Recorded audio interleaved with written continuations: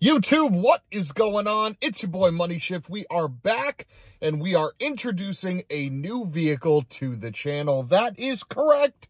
The Ford Bronco has left my driveway, but in its place, we got something pretty cool. So I'm going to give you guys the keys and we're going to take a walk around. With the keys in your hands, I am excited to introduce the brand new 2022 Hyundai Kona N. Well, it's not brand new, it's just brand new to the channel. This car is actually used with 6,000 miles on the clock. This is a crossover that is absolutely packed with tons of features and loads of performance, and I could not resist putting it on the channel. In this video, I'm going to give you a brief overview of the car, share why I decided to buy it, and talk about the future videos that I have planned for this vehicle. So buckle up, strap in, and let's take a closer look at the 2022 Hyundai Kona N. Now, the proportions of this vehicle are very unique. This car is actually sized right along with something like a Volkswagen GTI, but because it's slightly lifted, it is called an SUV. This car truly is a hatchback, and for us in the States, we didn't get access to something like a Hyundai i30N, so if we want that N power plant, but we don't want the three-door quirkiness of the Veloster, this really is the only option. And you actually aren't making a lot of concessions by going Kona N versus something like the Veloster N. And I gotta be honest, of the three vehicles, I think this looks the best.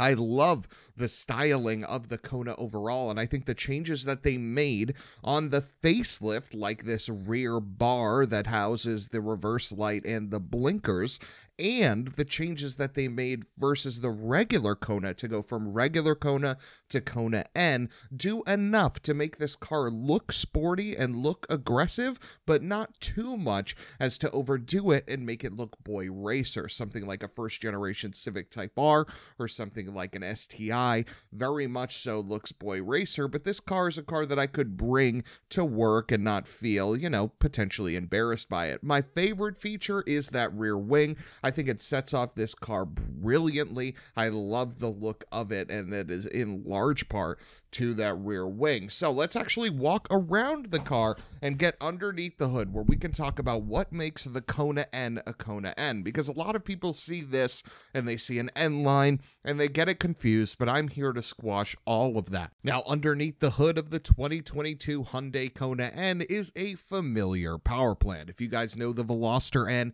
if you know the Elantra N, you know the exact engine that we're dealing with here. It is a 2-liter turbocharged 4-cylinder engine. In the Kona N, you get 286 horsepower and 289 pound-feet of torque, with more on tap, but we'll get to that a little bit later. That engine is mated to an 8-speed wet dual clutch. That part is important, and it is a Hyundai-derived transmission. This is not a ZF unit. It is a great engine overall, and the packaging in the Kona is just right. Now, this is a big step up from something like a regular Kona that gets a 1.6-liter 4-cylinder engine, so definitely a big power improvement. Now, on the styling front, there are a lot of changes that make the Kona N a Kona N, so let's walk through them very quickly.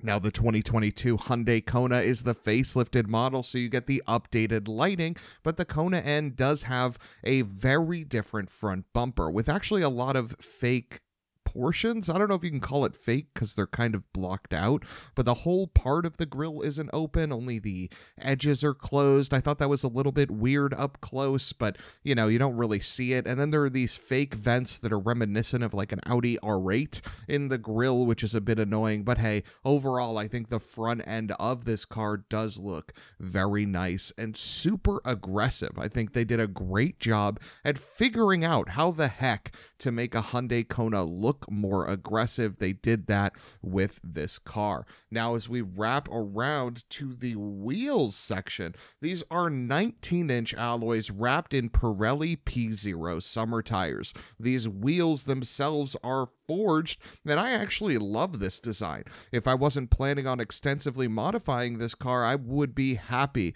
with these wheels. I think they look great. They are absolutely horrendous to keep clean. As you can see, the brakes on this car emit tons of dust, and getting into each of these crevices is going to be mildly annoying, but hey, it is what it is. Now, the Kona N separates itself from the Kona because it has this painted fender, which does wonders for the exterior appearance of this car. It makes it look more luxurious. It makes it look more cohesive. It makes it look less like an off-road LARPer, so I'm a big fan of that painted fender. But let's make our way to the inside to talk about briefly some of the changes to this car versus a traditional Hyundai Kona. Now, inside this car, you see a couple things right off the bat.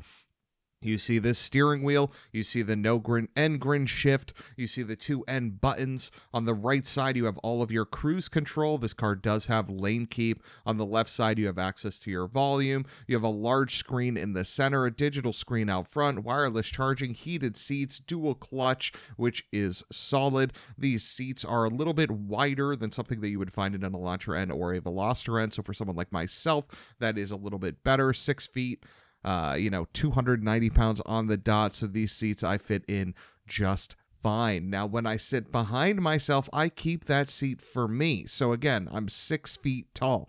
And looking at this, I have virtually no legroom. I could fit an 8x10 piece of paper in between there, but I would ask the person in front of me to move up if I was sitting behind myself, and I actually don't have a ton of headroom. This is why I communicate the fact that the Hyundai Kona N is a hatch. This is not an SUV. A lot of times when people think of SUVs, they think of oodles of space in the front and the rear, but that just isn't the case with the Kona. You are buying practicality and a neat city car, which is great. The windows go all the way down. You do have 2 cup holders, and there is a USB outlet in the back for charging, but there is only 1 map pocket, which is a bit interesting, but I don't carry around a lot of passengers, so that isn't the end of the world for me. Not a deal breaker by any stretch. Wrapping our way around to the trunk, the Kona does have a good amount of space here. Now, something like the Honda Civic hatch will actually have a lot more room back here, or like an Integra, but the opening in this Kona N is solid. The floor is low, and both seats can go flat to give yourself oodles and oodles of space.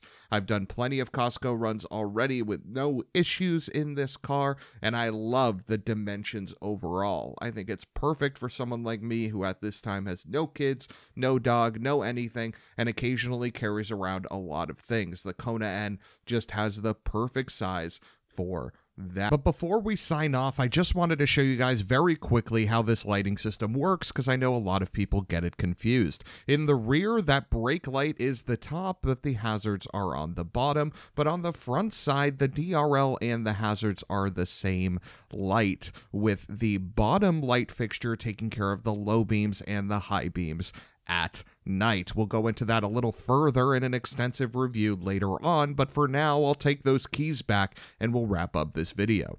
There you have it. The 2022 Hyundai Kona N has officially been announced, and you guys got the keys for a walk around so you could see what we're dealing with. Let me know what you think about the newest Money Shift vehicle in the comments, and we got a ton of content coming on this car. Number one, I'm going to talk to you guys about the trade that we made, where I purchased this car, and how that went down, and how you can save a bunch of money doing the same. And then we're going to run it through our full gambit of tests, interior, full review, MPG, track time, autocross time, you name it, we're going to do it. And word on the street says we might even be modifying this one. So definitely stay tuned, hit that like and subscribe button so you can be notified for everything Money Shift, car news, long-term reviews, and motorsports updates. I'm T. We'll see you in the next one.